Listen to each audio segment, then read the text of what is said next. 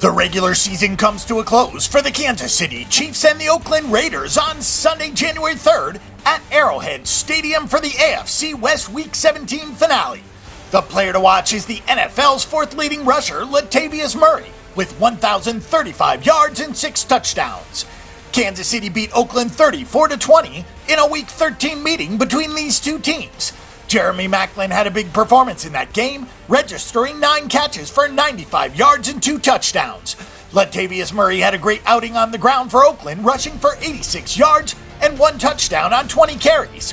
The Chiefs opened up as 6 but are now 7-point favorites, with the over-under for the matchup set at 43 points.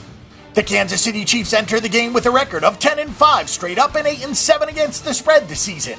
Over their last 5 games, the Chiefs have a record of 5-0 straight up and 3-2 against the spread. When it comes to defending the pass, Kansas City is one of the best teams in the league, giving up a completion percentage of 57.1%.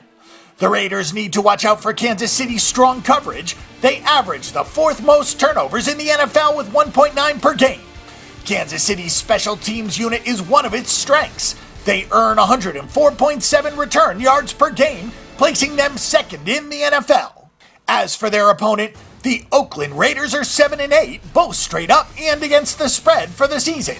In their previous 5 games, Oakland has a record of 3-2 straight up and 2-3 against the spread. The Chiefs are matching up with Oakland's defense at an inopportune time.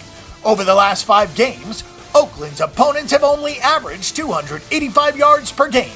The Raiders need to capitalize on opportunities against the mediocre pass protection of Kansas City, which ranks 27th in the NFL in sacks allowed with 2.9 per game.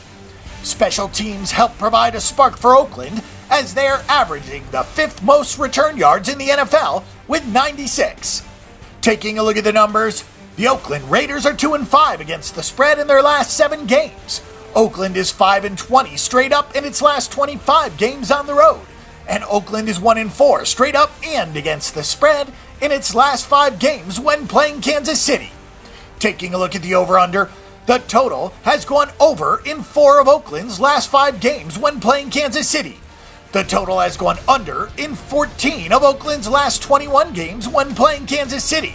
The total has gone under in 5 of Oakland's last 7 games when playing on the road against Kansas City.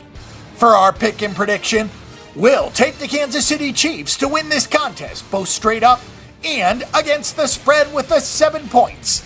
We'll also take the game under the total of 43.5 points. Click over now and check out all the NFL and NCAA football odds on the board and make a few wagers at betdsi.com.